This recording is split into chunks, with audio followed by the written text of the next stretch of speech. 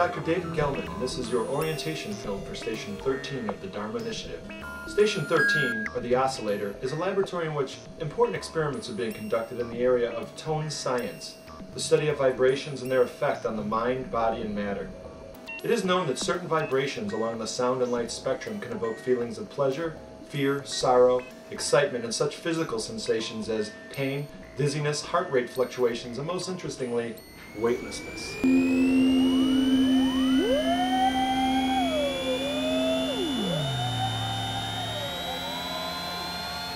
Using tones precisely timed to overlap in a concentrated area of physical space coincided with syncopated pulses of light spanning the color and ultraviolet spectrum, we have achieved a harmonic convergence of sorts in this Dharma station, and something that we believe to be unique to the world of science: anti-gravity without electromagnetism.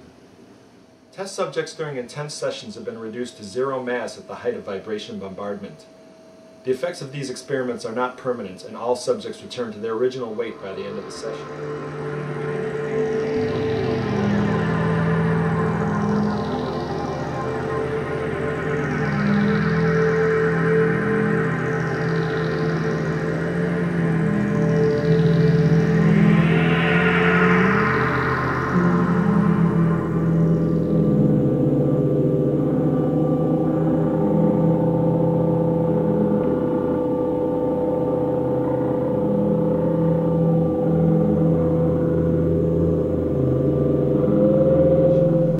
We believe this is precisely how the island is moved.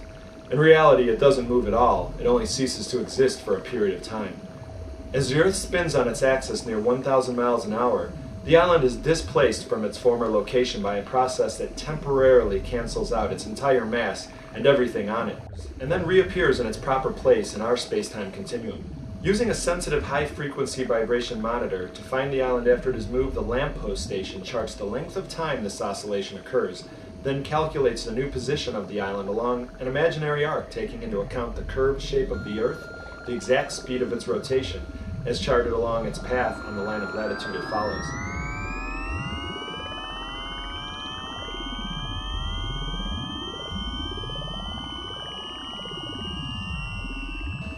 Though our knowledge of people on this island dates back only a couple hundred years, the stories of this island echo stories of another mysterious island from the past, one in which its inhabitants also plundered the fruits of paradise and exploited its special qualities for power, greed, and wealth. We cannot follow that same path as the inhabitants of Atlantis, or we will suffer the same consequences. As science labors on in its quest for the ultimate answers about the origins of the universe, we constantly discover new theories that create the possibilities to rethink all we know about history. Man thought the Earth was flat and then discovered it was round. He thought the sun revolved around the Earth and then realized the Earth actually revolved around the sun. At any time in history, we only accepted as truth what the current instruments of science could prove, and only believe the theories of what well-connected society nobles and scholars agreed should be taken as fact and printed in books. The same is true for quantum mechanics. First, man thought a cell was the smallest particle, and then an atom, and then further discoveries of protons, neutrons, and electrons, which are known as subatomic particles, and then quarks, and the new idea of superstrings. One must start to admit that we have an ever-evolving idea of what the universe is, how it came to be, and what lies ahead in its future. With advances in this tone science, the cancellation of the mass of an object and the manipulation of its place in our dimension of existence is a cause of great hope for us. Early on in the Dharma Initiative, our scientists were not satisfied with the Big Bang Theory, and the lack of a unified field theory made them all that more skeptical of what science had come up with so far. How could all of the matter in the universe already exist? It couldn't have. They began to theorize that the Big Bang was not the beginning of the universe, but actually the third part of a three-part process. They proposed this: in the beginning, there was nothing.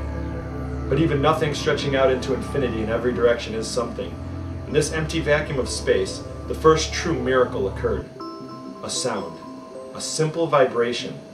From the necessity to be, to exist, this simple vibration caused the first fluctuation in this nothingness, which began to grow in intensity and power. The detection of this hum is still evident in space today.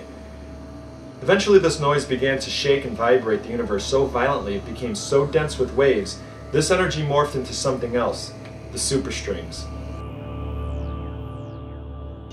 As these waves of energy split into tiny pieces and changed to loops, They began to vibrate at different rates of speed and take on different shapes, which defined what type of quark they would eventually become, and then with the other particles in this cosmic soup, to then form the first atoms.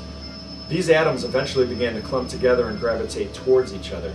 Eventually, one spot began to emerge as the center or most dense spot in this early universe and began to draw in the rest of the existing universe to its center.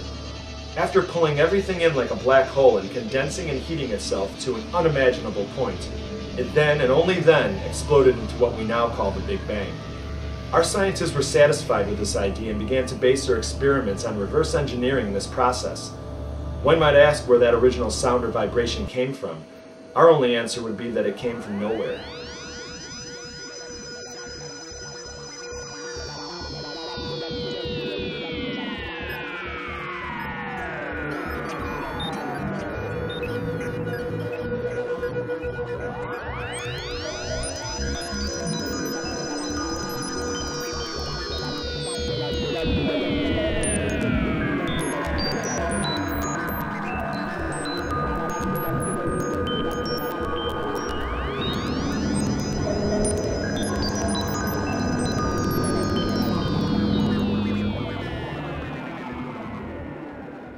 Eventually, using powerful instruments developed in our lab, experiments were conducted focusing these strong vibrations on matter, ultimately altering the oscillations and vibrations of these strings, which at their core define them as matter or energy, and rendering the mass of the existing atoms as weightless. With your help, we will better understand these forces and be able to maintain the zero mass state of an object or person in time-space, and be able to manipulate its location.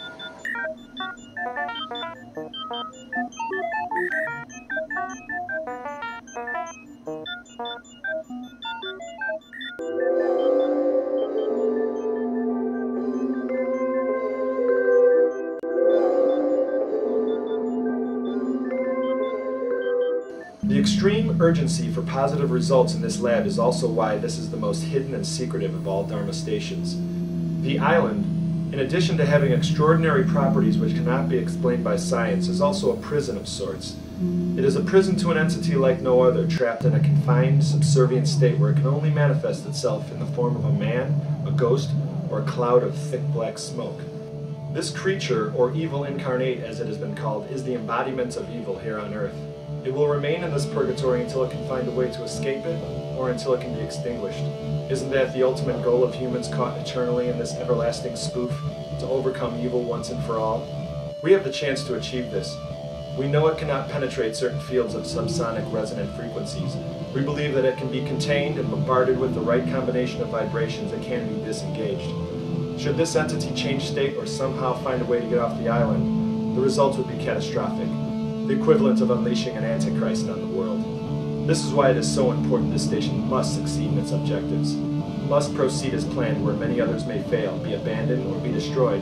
This station must carry on. With your help and dedication to the initiative and this station, we may one day harness and control the power of the same energy that created the universe and destroy the only force that has ever tried to tear it apart. Thank you, and good luck. Oh, turn it off!